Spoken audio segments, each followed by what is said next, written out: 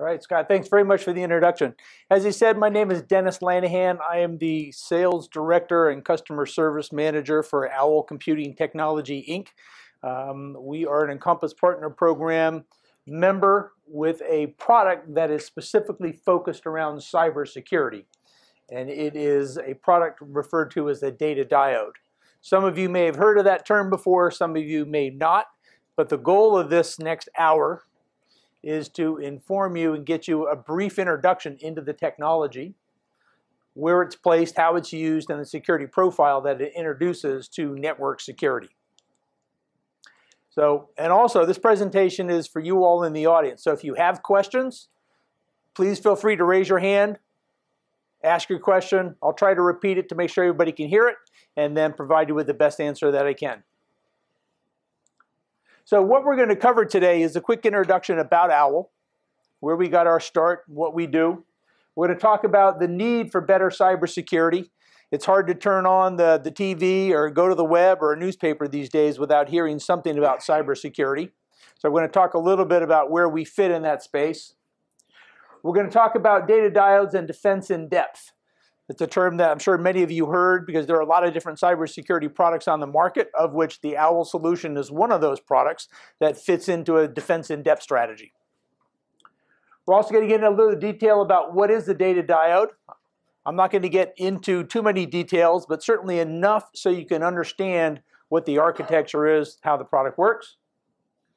We're going to talk quite a bit about cybersecurity standards, specifically the ISA 62443 standard, which is a standard that a lot of our customers use to implement cybersecurity solutions. We're going to talk about that implementation specifically. We're going to talk about data that enables the enterprise, a number of different use cases, and then that'll take about 30-35 minutes. And then I brought a product here. They're going to do a demonstration, and I'll put these two laptop screens up on the wall, and then we'll wrap up with any Q&A. So each of you should have received a small brochure. Didn't want to load you down with a lot of paper. There's some other copies up here. Also have business cards here for anybody that wants to leave with my business card. So with that, let's keep moving. So the concept of a data diode is not new. Owl has been in business for over 16 years, so this is not new technology that I'm here to talk about. What I'm here to talk about is technology that has been used throughout our government markets, in the intelligence agencies and the DoD, that we are now bringing to the critical infrastructure market. It's a patented proprietary dual diode technology. It's hardware enforced with a network protocol, one-way link, OWL. Everything that Owl does is a one-way link. And specifically here are the communication cards that perform the one-way link. One of these Owl communication cards goes in the source network, the other goes in the destination network. Between these two is a fiber optic cable, and data can only go one way, from the source to the destination. We'll cover a lot more of that coming up. We have well over 2,000 deployments globally. We got our start in the US DoD and the intelligence agencies back in the early 2000s. Our product is used in all of the three-letter acronym intelligence agencies in the US, and our product is used in all branches of the DoD, as well as many of the government agencies and the COCOMs and other governmental agencies for cybersecurity. The reason it's used for cybersecurity in the government defense space is there are two diametrically opposed policies on the books. One policy says where you're the owner and operator of a high security network in the government, that network is not allowed to connect and interoperate with other networks. There's another diametrically opposed policy to that that states that if you are an operator of that network and you have information on your network that needs to be shared with other agencies, it's your responsibility to share that information. So the question becomes is how do you share information between networks that are not allowed to interconnect and operate? And specifically within the government space, there is a specific product category called cross-domain solution for products that are certified and accredited to meet that market. OWL is one of a small number of US companies that have products that are certified to that level of accreditation standard. One interesting fact about the companies that sit in that pool of cross-domain solutions, there are no quote-unquote firewalls that fit that category. They don't provide enough security to maintain separation of those networks. In the mid-2000s, the NRC, the Nuclear Regulatory Commission, implemented security guidance to the nuclear power companies that they would install better separation and cybersecurity between their process control plant and their outside business networks. Over half the nuclear power plants here in the US use OWL Data Diode products specifically to solve that problem and meet guidance. We also sell our product to the fossil and hydro generation companies that need to meet NERC-CIP compliance. So if you have customers that fall into those categories, chances are they'd be very interested in this product. And we also sell our product quite heavily into the oil and gas market as well. A lot of the oil and gas companies around the world have been under cybersecurity attack, and they have made decisions in many places to augment their standard DMZs using standard firewalls with an OWL Data Diode in there to put hardware enforced one-way transfer security policies in place. We also support petrochemical, water and wastewater, and mining companies as well. So there's a lot of opportunities out there where companies are looking for better cybersecurity. And our process with them is to explain our technology, the use cases, and see how it can fit into their overall architecture. We have been an Encompass partner since 2013, so relatively new in the grand scheme of Rockwell Automation and many of you distributors. But again, this is tried and true technology that we're bringing to the industrial space. So a little bit about cybersecurity. I'm not going to run through all of this, but this is ultimately why we're here. At the extremes, you've got owners that value their assets and threat agents that wish to abuse and or damage those assets. And there in the center are multiple different ways that those threats can be mitigated. And this comes from Common Criteria Part 1, Introduction to the General Model from 2005. So this explains a lot of why we're here. This is cybersecurity as well as physical security with guns, gates, and guards. It all fits into the same category. So I talked a little bit earlier about nuclear sites that we protect. And we are sitting in between 3 nuclear companies that use OWL's product in order to meet NRC regulatory guidance. So we're surrounded, where we stand here today, by sites that are secured by OWL. Gartner, just this year, in June of 2015, put out in a presentation a continuum of defense in depth. And the piece that's new to this particular graph or chart is that data diodes are now referenced as part of that defense in depth strategy. And clearly what that shows is we fit in between a firewall and an air gap. And I'll show in subsequent slides exactly what that means, and those same slides are also in your handout. So according to Gartner, data diodes are the highest level of network security next to physical separation. Most people say physical separation is not much of a solution because their business economy, their business value typically goes to 0 if there's no interchange of data between different networks. So a little bit about what is a data diode. It is hardware-based cybersecurity. This physically is the hardware. This blue card, which is the send-only card, goes in the source network. It's attached to a server that collects data from the source network and very specifically allows it out the photo optic transmitter. Directly across from it is the receive card that can only receive data in through the photo optic receiver that allows data into the destination network. These cards are built to be one way and one way only. There is no two-way capability in and out of these ports. So what we do, in effect, is we lock down the endpoints of the networks on both the source side and the destination side and enforce in hardware one-way security policy. That security policy can't change. It either works the way it's intended to work or it doesn't work at all. Its only form of compromise is physical substitution. And that's a security profile that our customers very much appreciate it because they know it works one way and one way only. It either works correctly or it doesn't work at all. So hardware designed to be one way and one way only. And because it's designed in hardware, it is impervious to software attack. This can't change. There's no software that runs on here that will change the security policy and let it work in reverse. Nor is there any software that can change on this or software attack that can cause this to work in reverse. It's enforced in hardware, can't change. That's very different than a standard software firewall where you've got software security policies in a box in the middle, if you will. So I talked quite a bit about the terminates and protects the endpoints of each network. Why that's important is what the data diode provides is network segmentation with 100% confidentiality between the two networks. The two networks do not know of each other.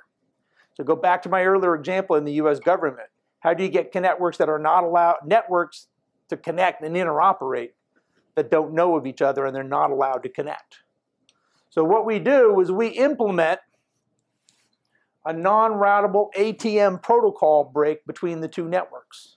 So we take the incoming TCP/IP traffic or the incoming UDP traffic, we extract the data payload out of the UDP or the TCP packet, we put it into a non-routable ATM cell, and we move ATM between the cards. These, in effect, are asynchronous transmission mode cards, ATM cards. ATM is used because the quality of service in ATM, it was designed to move large amounts of data asynchronously between networks, large data rates, high quality, with no packet loss. So what we get with that is quality of service. We get a non-routable protocol break that maintains 100% confidentiality, and it's all forced in hardware, so it can't change. The picture here represents the two cards and the cards that they have here on the table. And between them, we use standard industry optic cable, a single cable. The cable itself does not perform the security policy. So you're not getting security in a cable. The security policy of the non-routable ATM, what that allows for, if somebody were to intercept this cable, the ATM packets don't route. They don't have a concept of a source and a destination header in them. So that's part of the security policy that's built into the ATM cards.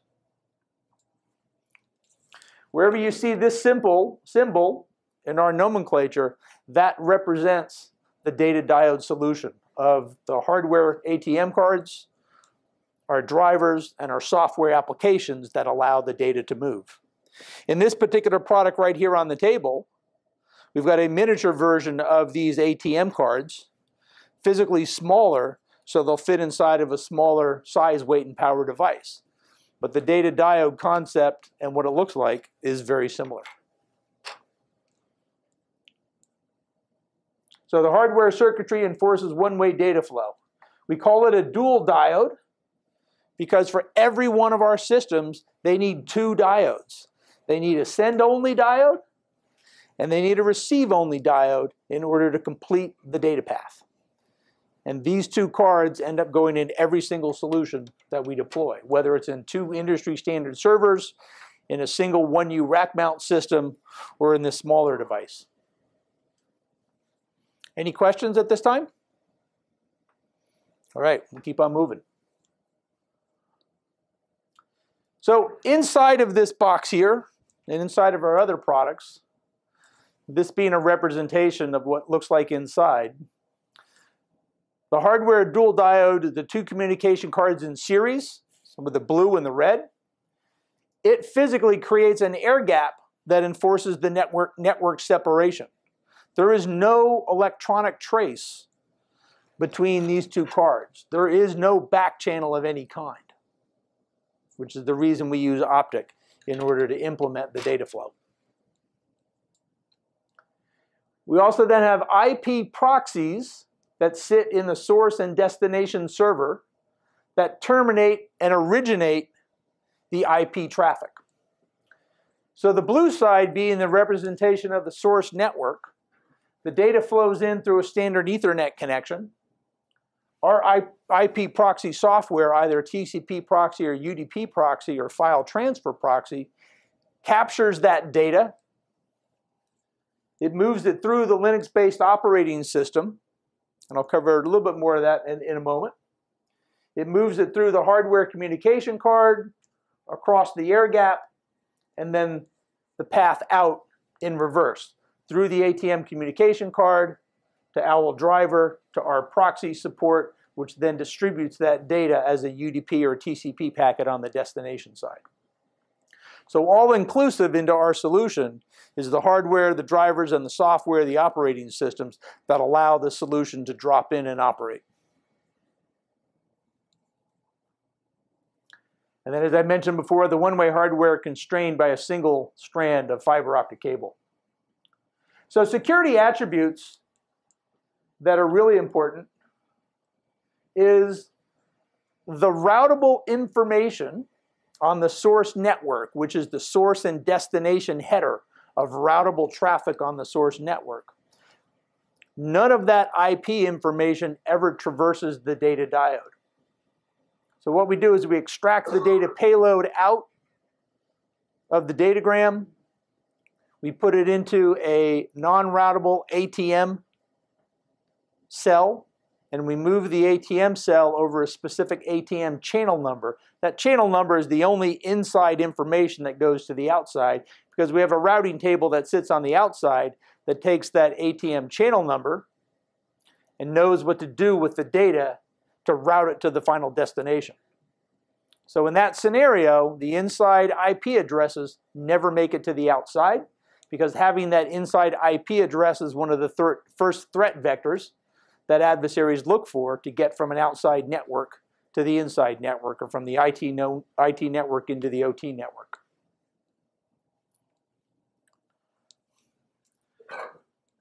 Talked about the ATM transport, the high speed, high reliability, and the deep protocol break. So I've touched on the protocol break a couple of times. It's a security policy that many of our customers like. The other thing that we do in our solutions is we whitelist the applications or the data flow that we're allowed to receive on the source network. So we only ingest what we're authorized to take in. We do the source authentication and the verification. And then on the destination side, the routing table very specifically allows that data flow to go to a specific IP address, port, protocol, destination. So we whitelist the source to the end application as another security feature in the solutions.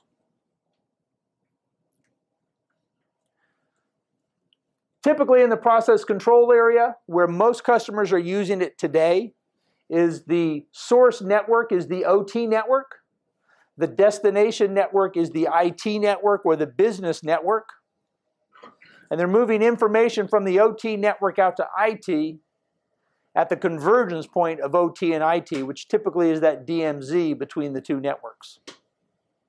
And the security profile allows OT and IT to peacefully coexist. The data flows out from OT to IT, yet IT is not allowed back in to inadvertently change settings or things of that nature. Okay, so a little bit about standards. There's a lot of standards that are out there. Customers use many different standards when they're trying to go through this process. Many have said pick a standard, any standard. One is better than nothing to go through and understand how to get through here. I'm going to talk a little bit about the ISA 62443, but as I mentioned before, the Nuclear Regulatory Commission, NERC, NIST, API. There's a whole bunch of different organizations that have developed a lot of different cybersecurity standards. And in all cases, the OWL Data Diode solutions map to those security profiles. Question?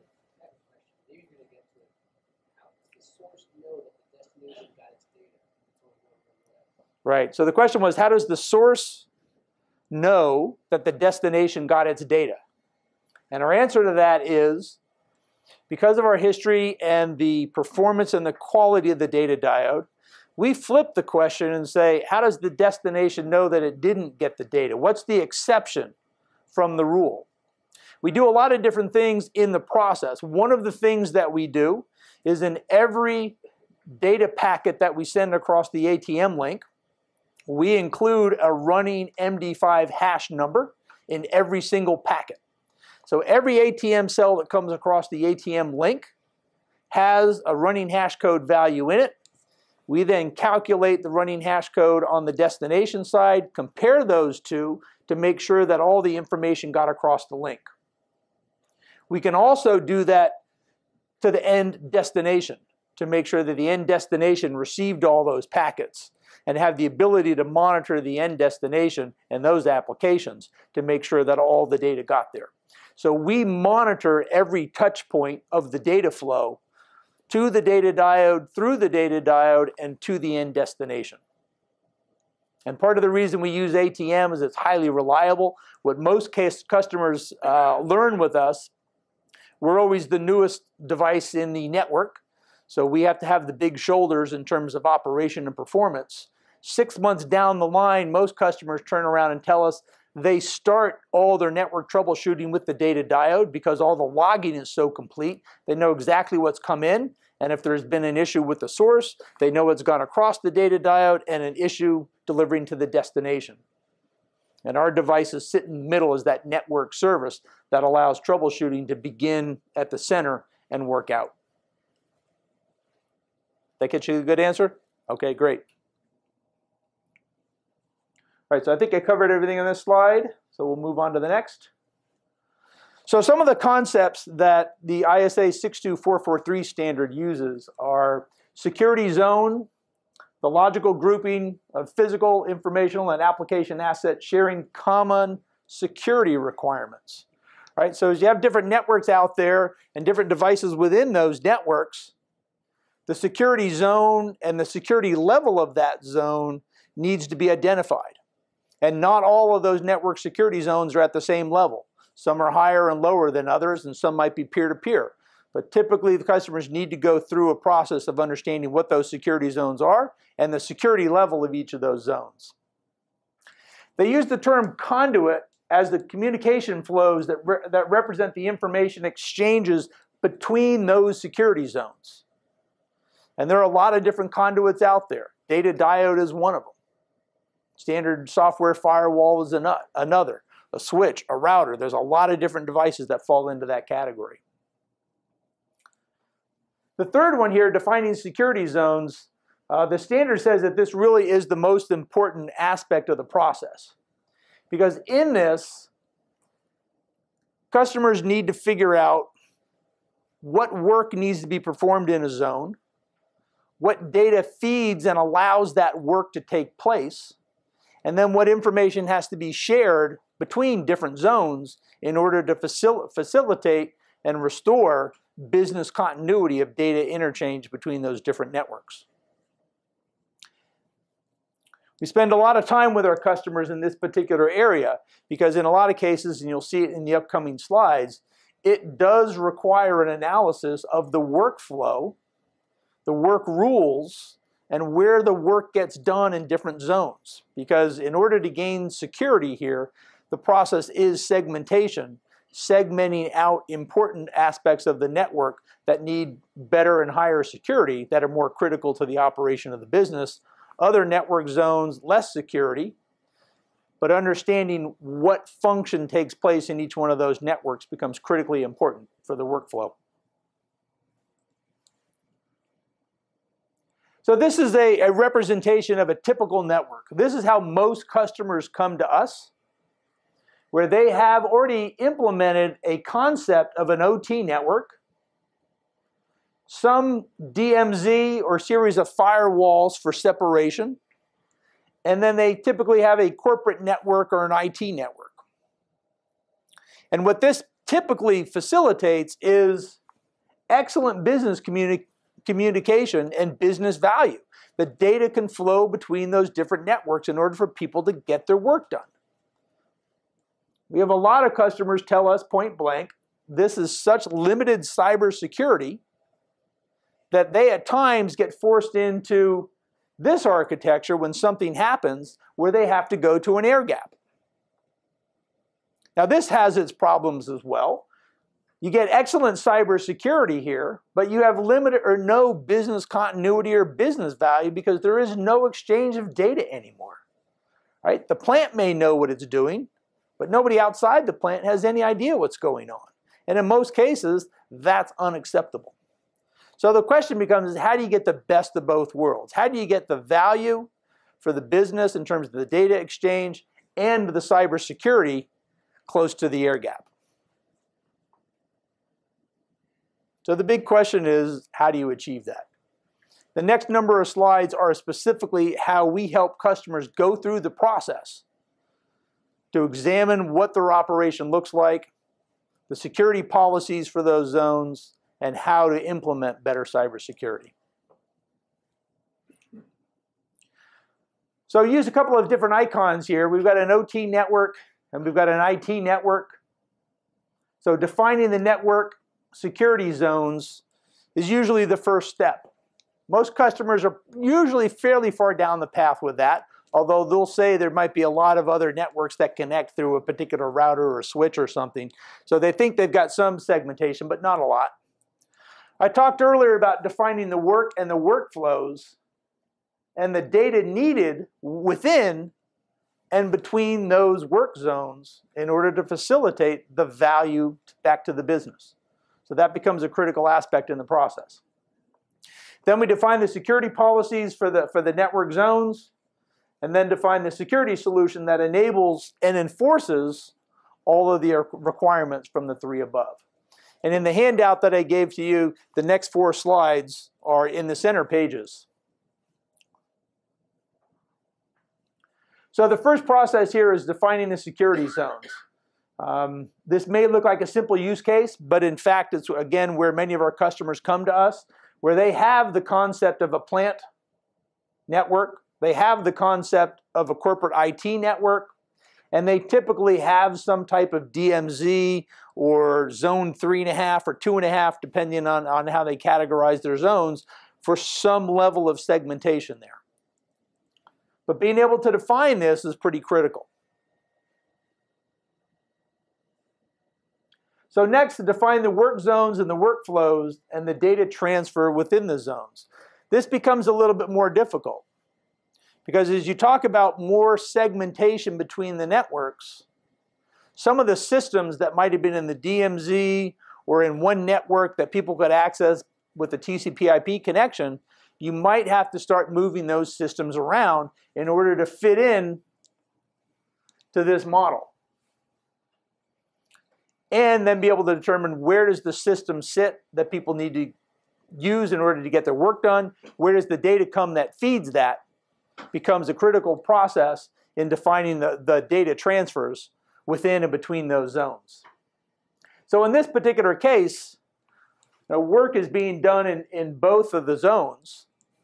Because in a simple example, there may be a factory talk historian in the source network, and in fact, there's users in the IT network or the business network that might need to have access to that data. So understanding, again, the systems, where they are, who needs to access them, and the data flows is critically important. Defining the security policy. Well, with a one-way link, one owl data diode solution will allow information to go one way. And where customers are deploying our solution today is a one-way transfer from the OT network to the IT network. And we sit at that convergence point of IT and OT. And because of the threat vectors of people being able to come back into the plant, they want to stop any of that data flow from coming back in. So all of the nuclear power plants that currently have our product installed, they're moving information from the OT network to the IT network, and the government regulation says there's no electronic flow of data back the other way. It's too insecure. So one way out and no ability to get in. And you can see here there's a number of other Rockwell products that we currently support for replicating that data out. Yes, sir?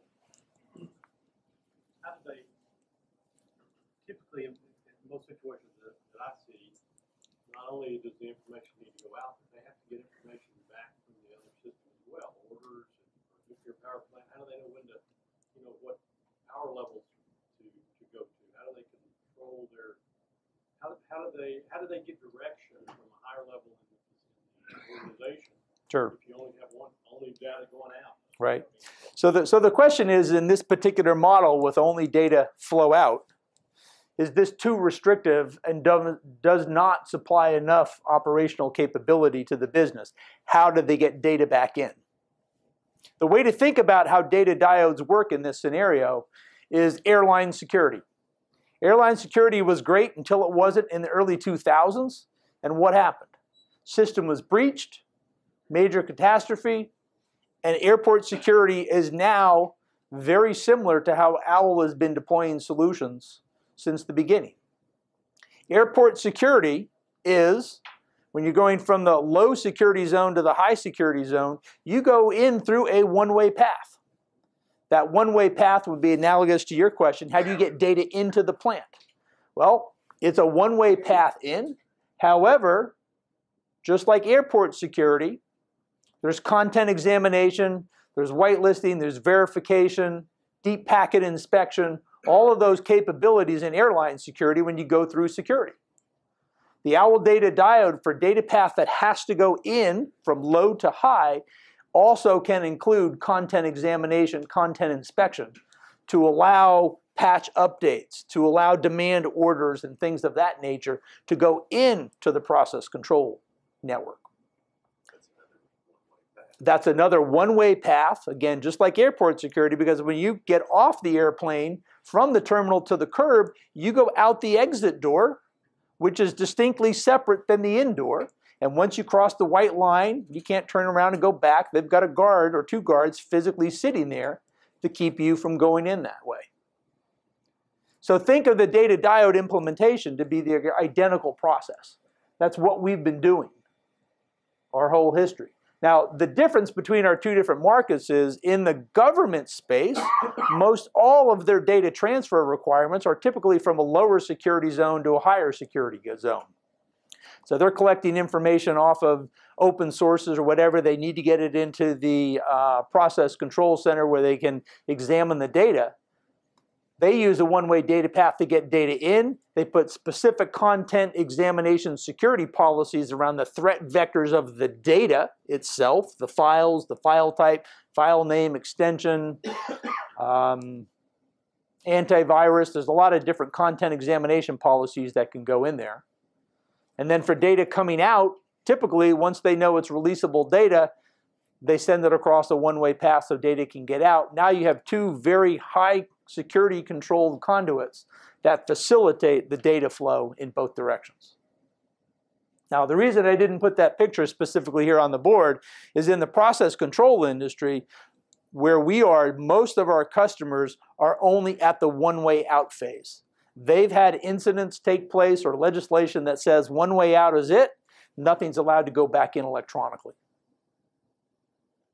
So that's why we're using this use case here to show the data flow out. Now there is a slide a little bit later that'll show some of the other use cases, and it might open up some thought in terms of how it can be used. Okay, so in our example here, number 4, define the security solution to support all the requirements. The OWL data diode allows that to happen because now what we have are various process controls that are taking place in the OT network.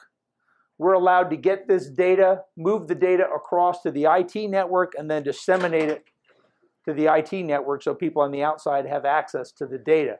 Another way to think of this model is remote monitoring with no remote access. You have access to the data, you don't have access to the network. We have a number of customers in the process control industry. One of them who's quite vocal down in the South Central Texas area. His return on investment and his justification for doing this was, if I can keep my smartest IT staff from getting through the DMZ across the data diode into my OT network, think of who else I can keep out. And he's been able to achieve that because there is no way for anybody to get back across this link going the other way unless they completely bypass it and put something else in its place. Physical substitution is the only form of compromise. Data flow is only one way or no way. And those are two absolutes that have never been disproven. So we sit right here at the convergence of IT and OT with a device that's protected by ST or security technology. So a quick summary on that part. Well-defined security zone and policies equals security standards that have been met. A standards-based separation of OT and IT equals improved OT-IT cybersecurity. The OT network is secured, which directly correlates to increased plant reliability. I haven't met a customer yet that doesn't have plant reliability very, very high on the list. Cybersecurity is an aspect of plant reliability. It's not everything, it's an aspect. OT data flows to IT. Users have data to deliver business value. Users on the outside have data to get their work done. They restore the business value. Restored business value equals improved business operations. And these words that are up here on this board are words and value propositions that our customers absolutely agree with. And many of these words come from them specifically after we've done the installation. And they say, yes, we've achieved these things with this installation. All right, so another quick summary here. Pick a cybersecurity standard. Pick any standard. Most people will say it. Pick a standard, use it, and apply it. Define your network security zones. Define the workflows and the data transfers needed to support it. Define the network security policies. And then define the security solution to support all those requirements. That goes for any security device that's out there. Data diode just happens to sit between firewall and an air gap. All right, so some other data flows real quick that we currently handle. RS links, factory talk gateway, factory talk historian. The reason we've dropped in this area very well, and I'll show you a demonstration of the factory talk historian, we've been supplying solutions specifically for OSI Pi replication for many, many years. I'm sure most of you know that the underlying Rockwell historian is the OSI Soft Pi. So we have a solution that is built specifically for replicating the Rockwell historian and the OSI Soft Pi historians. These other products up here, as many of you know, Rockwell has gone through the painful process of using and implementing OPC servers in order to collect the data.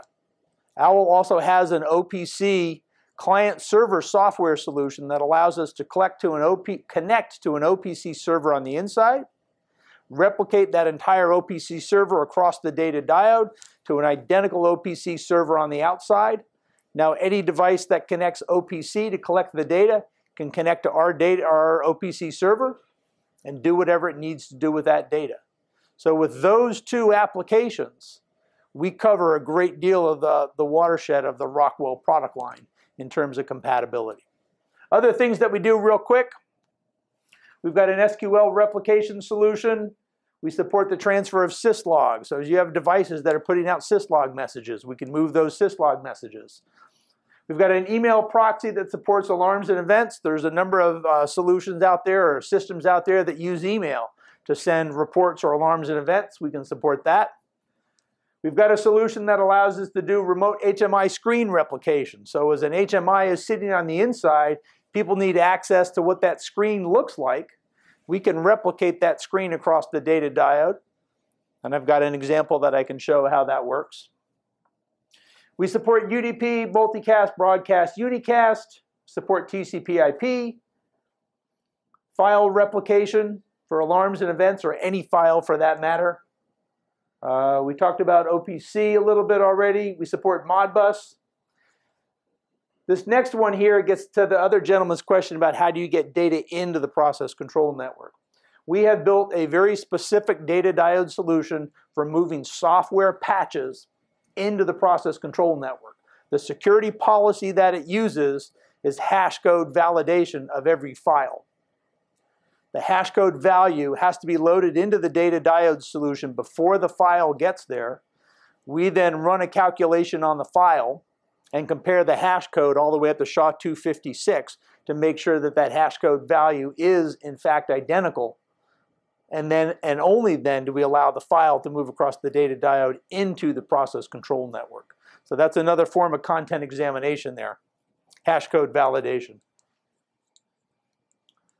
All right, so a couple more slides to give you an idea of where things sit on the network. So this is a real high level.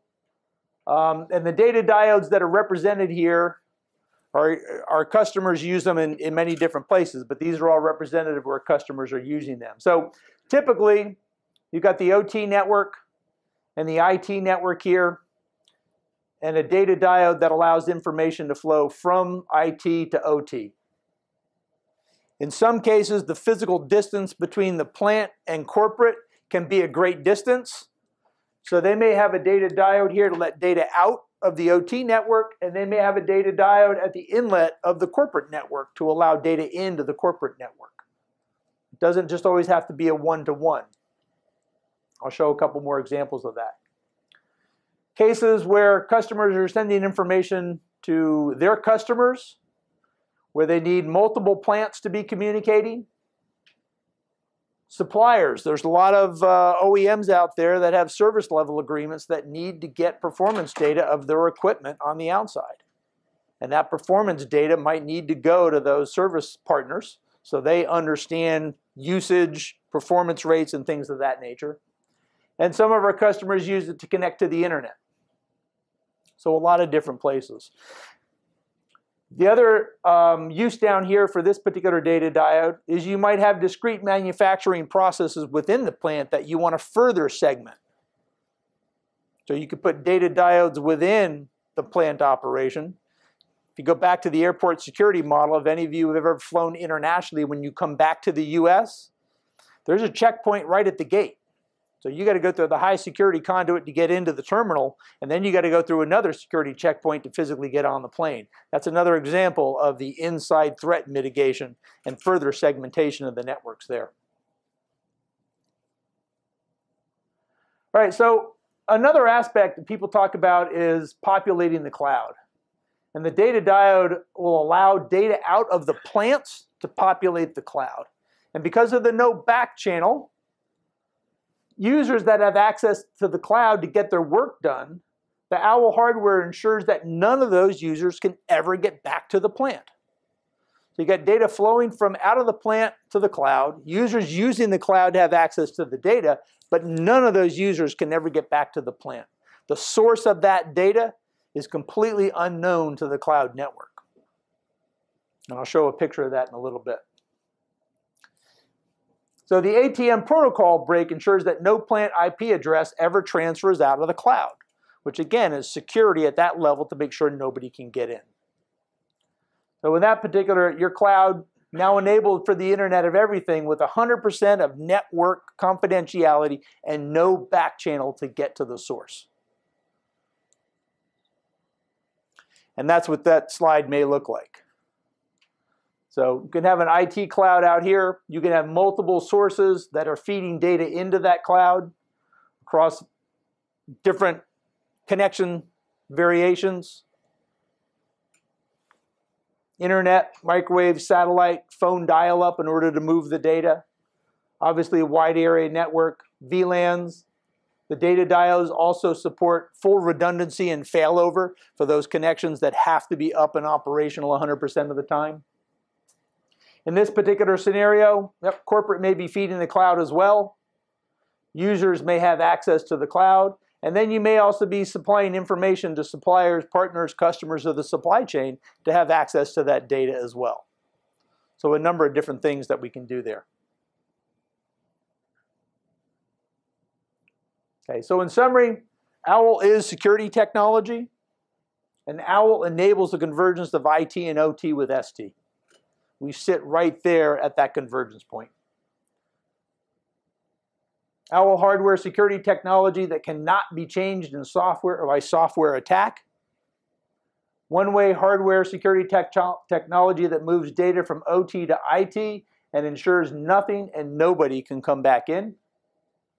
And seamless replication of Rockwell Automation Factory Talk, Historian, files, alerts, and messages, and other industrial data types.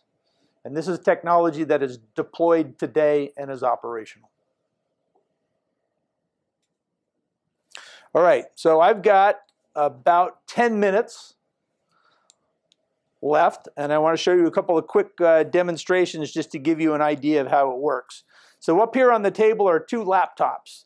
This laptop on the table represents the OT network. This laptop here on the right represents the IT network. And sitting in between that is one of our devices. Connected to the OT network is this blue cable, because inside of this box there is a miniature version of the send-only data diode card, which is indicated right here in the middle. And right across from it is the receive-only card that initiates the destination network. So what I'm going to show you as an example are a couple of different transfers. One is going to be a file transfer. I'm going to show you the UDP capability, because a lot of systems use UDP to send information out for alarms and events. And then I'll show you the Rockwell Historian transfer. And if there's enough time left, the last demonstration I'll show you is the HMI replication of taking the HMI screen from the inside and replicating it to the outside. So the one thing I have to say is you do have to bear with me as the monitors switch. The HMI at times take a little while to convert.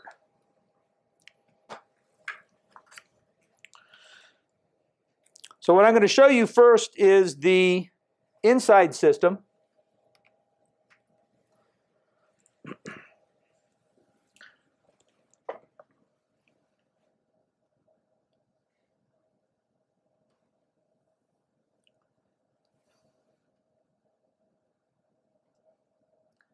And so in the inside system, I've got a couple of different demonstrations that are currently running.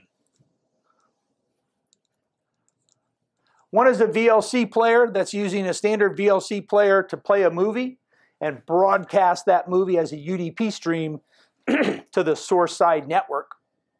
The data diode picks up that UDP stream, it transfers it across the data diode, and when I switch the monitor, you'll see the movie playing on the other side.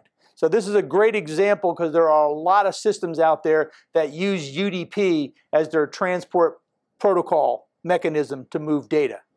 And in that scenario, we can drop in and connect, move data, deliver it to the other side, and have it all work out exactly as you're seeing there. So the demonstration is at times a little anticlimactic because it's data on one side and then now on the other.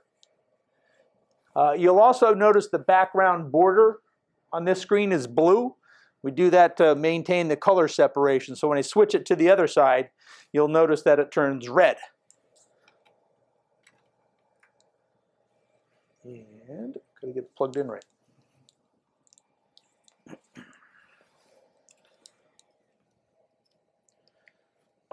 Again, I apologize for the delay in the transfer here.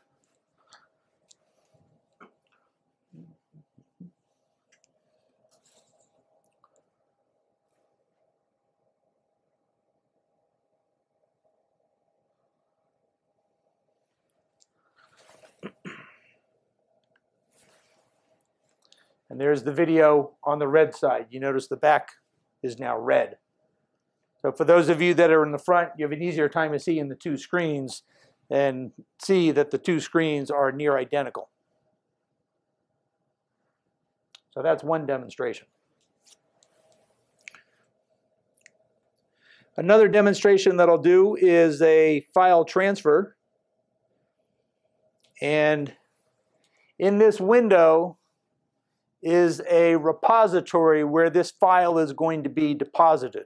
The file is currently sitting there, and when I run the script from the source machine, you'll see that file name change as we're downloading that 100 megabyte file coming across the system. I've got this system set up to be manual, so I'm going to launch a script over here on the source that's going to pull a directory on this laptop where that 100 megabyte file sits, and it replicates it across to the other side. The use case here is there are many systems that output a file. Maybe it's a batch file for a management report, or it's an alarm, an event, and it outputs files into a specific location. We can then pull that location once a minute, once a second, once an hour, whatever timing is right, to traverse that tree, look for files, and replicate them across.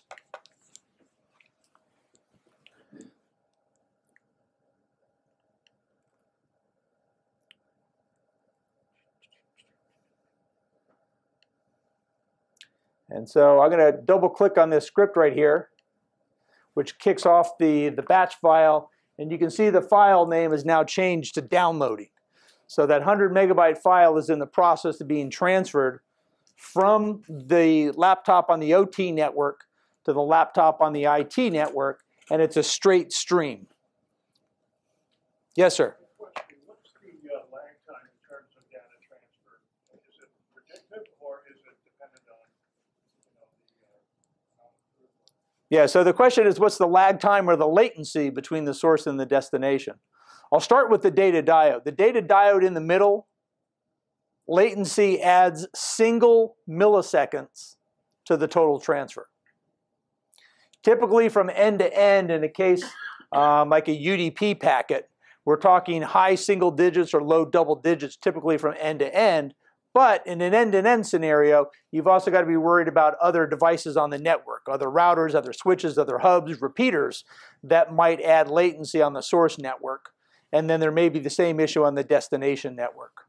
But the data diode itself, we're talking single-digit millisecond latency addition to the transfer. Now, there's another file transfer that I'm going to show here. I'm going to take a file from this laptop. I'm going to read it. I'm going to write it to the hard drive on the OWL solution. Once it's written to the hard drive on the OWL solution, then it gets transferred across the data diode and written on the hard drive on the destination side. Once it's written there, another process picks it up and moves it to the final destination.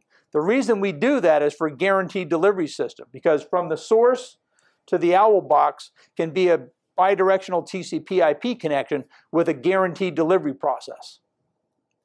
Once the file lands on our solution, we then control the transfer across the data diode.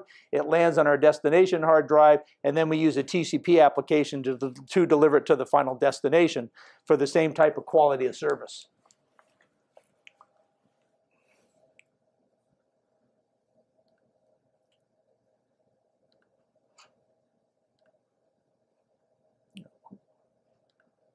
Okay, so this folder, this folder is the destination, and the source is a folder that has 3 files in it of pictures of JPEGs of owls. And so I'm going to launch the script that kicks that off. Script is now kicked off, so those 3 files are now moving from the laptop to the hard drive on the data diode, across the data diode, and then delivery to the final system, and you can see those 3 files have already been delivered. So that's the process of a guaranteed delivery system, using TCP/IP on the source network to guarantee delivery to the data diode, and then a TCP/IP connection from the destination side of the data diode to the final destination. All right, so the next demonstration that I'm going to show you is the Rockwell Automation Historian update. That's not going to make it a little larger for me.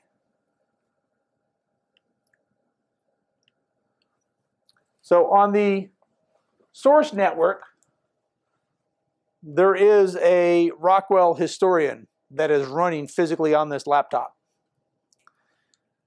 OWL has an application that resides on our data diode that reaches out to the Historian via TCP/IP connection. It's an interactive connection that logs into the Historian to collect real-time data, snapshot data, archive data, and also we can bring across all the attributes of the Historian file itself. So we can bring across all the attributes of the whole Historian and have the ability to create a replicate Historian on the destination side. What you're seeing here on the red screen is the destination Historian, and you can see the points are changing as we're playing back through the database and moving those points across. So in this particular scenario, you've got a Historian on the inside for the plant people to use on the inside. You've got a replicate Historian on the outside for people on the outside to have access to that Historian data. Okay? Let me check time here real quick. I've got 2 minutes. I can do one more demonstration for you, which is the HMI demonstration.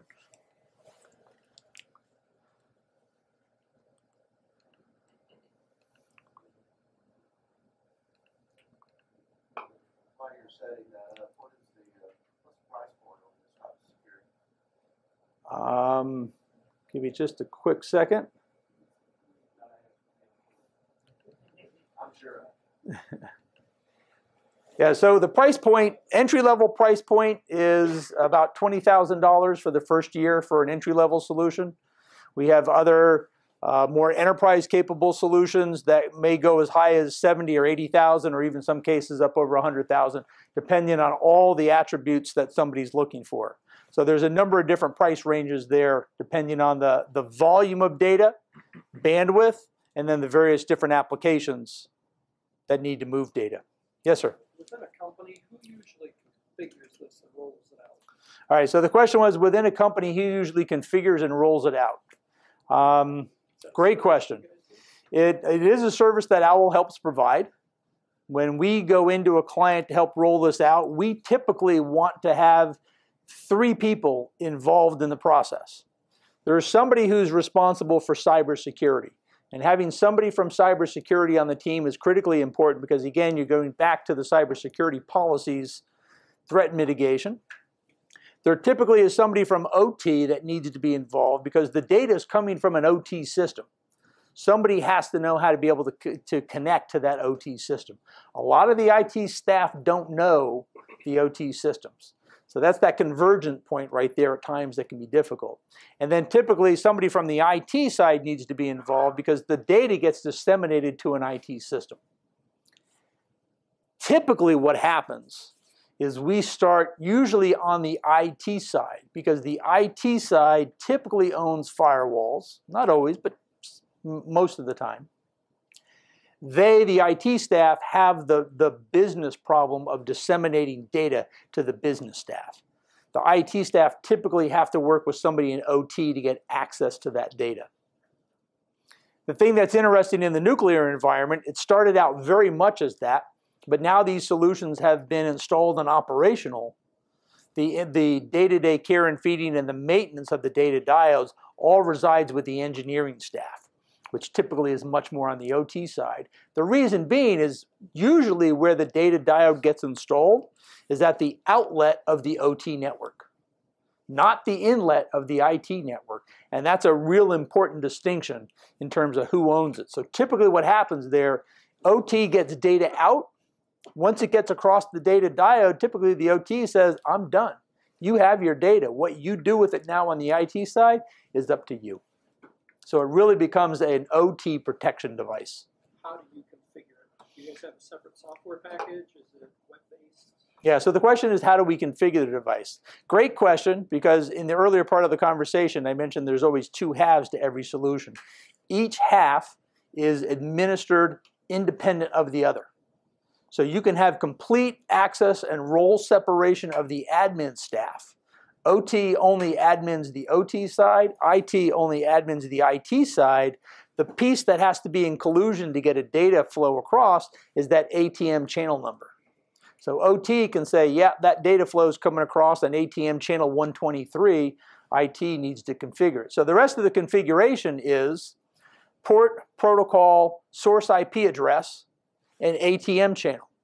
So we need to know what IP address data is coming to us from, what port, what protocol is being used, and what ATM channel number are we sending data across. On the IT side, it's the exact reverse. They need to know what data flow is coming across an ATM channel. They need to then know the destination IP address, the port, and the protocol in order to disseminate that information. And those routing tables are in software in the Data Diode and administered completely independent of each other. No, actually, the question was, is it through a web-based interface? And the answer is no, it's not through a web-based interface. We deploy our solutions on Linux. We've gone to a menu-driven role-based access control menu system. And the reason we've gone to a text-based system is we take out the web interface because many people will say that's one of the most insecure packages in Linux. So we've taken that out. We go to a menu-driven command system with a username, password in order to access the system. And then we have 4 different role types within that user configuration, all the way from an all-knowing capable admin to only an auditor who can only look at and access the logs. And then other 2 role cases where people have the access to monitor or change the system. The other thing that we do in our system that's very different for self-protection is once that security profile has been set up in those routing tables, we then calculate a hash code value of those critical operation files for both sides of the system and give the users the opportunity to run the hash code validation against those system files while the system is in operation. And if it notices a change to those critical files, it can alert and notify of that change, and it can shut down and alert and notify of those changes. So it has a lot of self-protection built into it as well.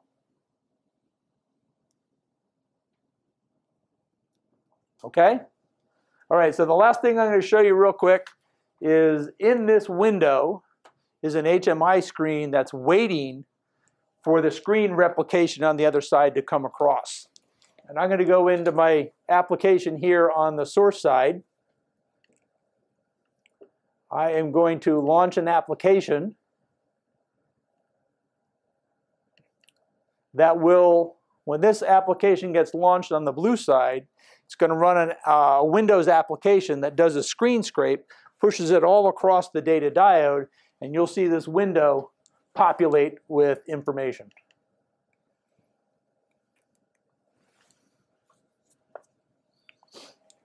So in this window now is the source screen. And as I do things over here, they get replicated to the outside. The admin sitting on the IT system has access to the screen, but they can't do anything to get any command and control signals back into the source network. So a couple of examples of how data diodes get used in the real world. If there's no other questions, I'll let you guys move on to the next part of your day. I think I gave you about 10 minutes to do the transition. Thank you very much for your time.